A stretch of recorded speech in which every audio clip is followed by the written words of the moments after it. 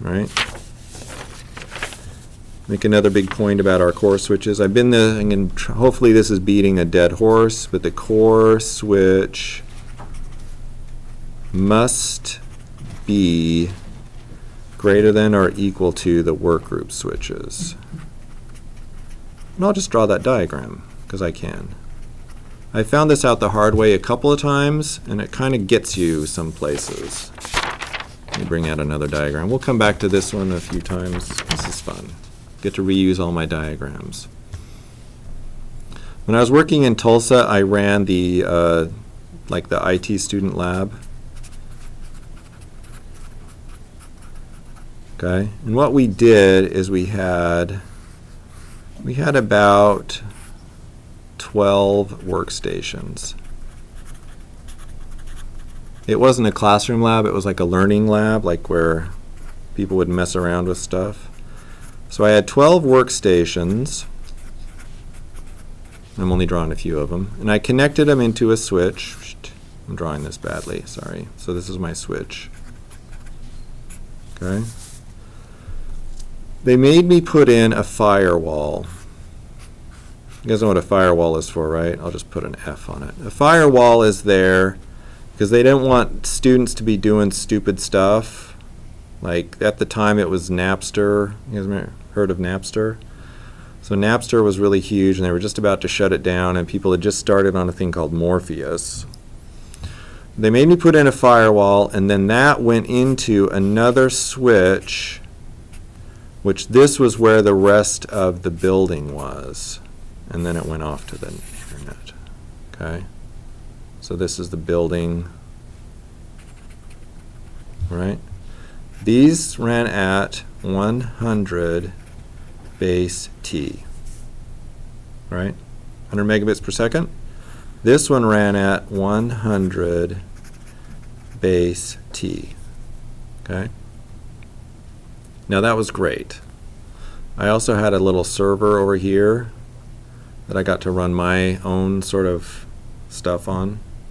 So for example, if I wanted these people to work on some project, I could put it on my server and then they could all get to it, right? So that was fun. Now here's the problem. The firewall had 2 ports on it. One of the ports was 10, one of them was 100 base T. That was the trusted side that you connected to your switch. The other side was 10 base T. Okay? There's where my problem was. So think about this. If I had, there's my little pipe, right? So I have a little tiny baby pipe. This is 10 wide. Then I come into a switch here, and let's just say I have, here's my pipes coming into here. I'll draw my pipes. You guys remember there's that Alaska senator that said, the internet isn't like a truck. It's not like a truck. And he's right. There was a question on the exam, wasn't it? It's not like a truck. It's like a series of tubes. Okay? So these tubes hold how much? These are 100 each. All right? Now inside the switch it has a little thing. And let's say this is like a funnel. Okay? So it has to take this 100 and it has to shorten it down to 10. You remember our little switchboard operator? This is starting to look funny, but that's okay. So our switchboard operator connects that in there. Are we good with that? So it's like the switchboard operator, remember? It has to plug into here, and then this is going to get us to the internet. Come on, this is awesome. So even one person at high speed is going to put in a lot of stuff here. But luckily this thing can just say, no, I don't want that. Now what happens is, it's like a funnel, I told you. There's a funnel and we drop frames in the funnel.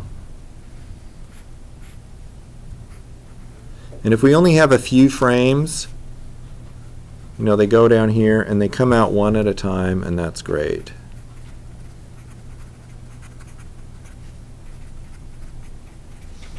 Right? You guys ever dealt with a funnel? You're dealing with a funnel. What happens if you pour the stuff in the funnel too fast? It overflows, and it really happens this way. The switch has a thing called an input queue that holds all the frames it needs to switch out. If it's coming out here at a trickle, so it comes in at 100 megabits per second and goes out at 10, then it can't make them out as fast as it comes in. And then the frames start getting dropped. So this is overflow. Okay? So your frame just is going to get dropped. So if there's too much traffic,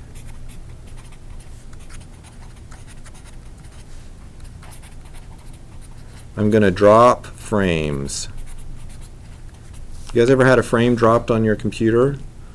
Like on your, say you're browsing on the internet. What's going to happen on your web browser when the frame gets dropped? Like there's an error somewhere? It doesn't say that right away, does it? You sit there for a minute. You sit there for a minute and it runs the little spinny wheelie thing or whatever it's doing. And then eventually it says like connection timed out, right? So the frames are dropped. This is fun. So the wheelie spins. And what do you do when it says could not connect? You hit refresh. Okay? What is that going to do to our switch that is already overflowing? Right. We're going to resend. And what are we going to call this? A vicious circle? What would we call that? Vicious cycle. Vicious cycle. It isn't never ending because eventually you're going to give up, right? You're going to give up. And so it equals a vicious cycle, and really this is, in Ethernet, this is a hard crash. The thing about Ethernet is, if it ever gets overloaded, the resending and the vicious cycle means the network is down, and it's down hard. We're talking about a minute or so. This is if everyone is nice and stops doing stuff. You're just going to be down a minute. And then, people stuff will time out and they'll call you on the phone. If they sit there and hit refresh, refresh, refresh, the network is going to be down for a long, long time. Okay? So this is one of the reasons we would call this an inverted hierarchy.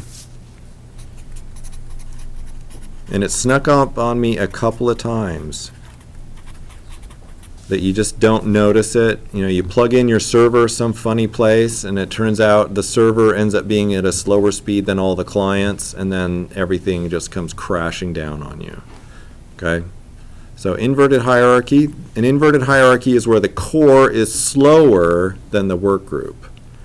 If they're the same speed, by the way, the switch just won't take traffic from one of them. They'll just have to wait. So it'll just take a frame, send it, a frame, send it. But here what it's trying to do is it has to take the frame in, and then it has to sort of stretch the frame and make it thin. And while it's making it thin, the other stuff comes in, and then it just, anyway, kaboom. Those are fun times. It's dropped, and then we're sad. So that was fun. Okay, so make sure your core is faster than your work group.